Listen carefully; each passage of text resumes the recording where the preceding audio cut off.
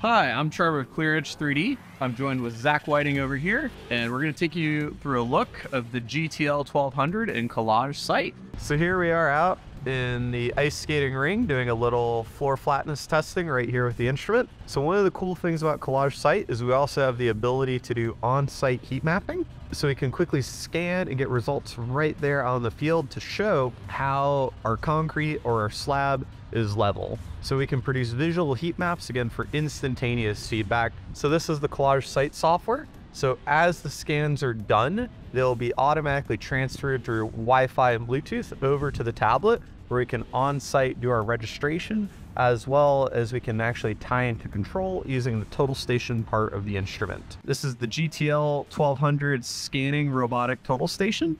It is a laser scanner mounted on top of a GT robot. So that gives you the best of both worlds. We have the ability to scan, as well as do all the standard stuff we could do in a robot, including layout. So a little bit about the specs on the scanning side. It's got about a 70-meter range. As far as resolutions go, I can do an 11 mil at 10-meter resolution. That takes about 1 minute 20 seconds.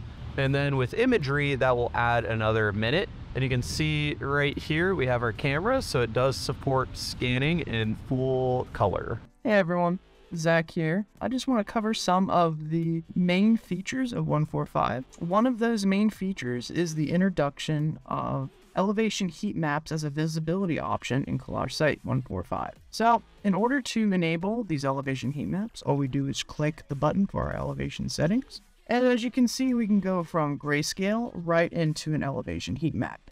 Now, we have a couple different types of heat maps. We have a basic heat map where we can set the min and max Z. With a smooth, which is a more basic heat map with a couple of different settings, but what I'll focus on is the stepped heat map. This gives us the most settings. So within the stepped heat map, we can either manually enter a reference elevation, or if we aren't sure or we want to use the data that we've collected in Collage Site, we can click this button here, the little circle with a dot in it, and then we can click anywhere in our data that we've captured in Collage Site and make that our reference elevation. There we go. Now that I've set that as my reference elevation, just want to go over a couple of extra things. We can turn on hide points above or below with either a toggle here. And what this does is it creates a temporary section box around our data. Now, when we have hide points below turned on, we can either dynamically update the range of the section box via this slider, or we can manually type the value. I like to keep mine nice and tight, especially when I'm working on slabs, so I'll leave this one nice and tight. We can further set a high and low tolerance. A high and low tolerance for heat map elevation allows us to set the tolerance above and below our reference elevation. Furthermore, we can set the increment size, which is the detection or change in color based off of a defined increment. I have mine set to about 1/8 of an inch here. And then you can actually set the number of increments that are visible. Currently have 5. That means we have 5 below our target elevation and 5 above. Thanks for checking this out. This is one of the main features that is new in Collage Site 145. Hope to see you guys next time.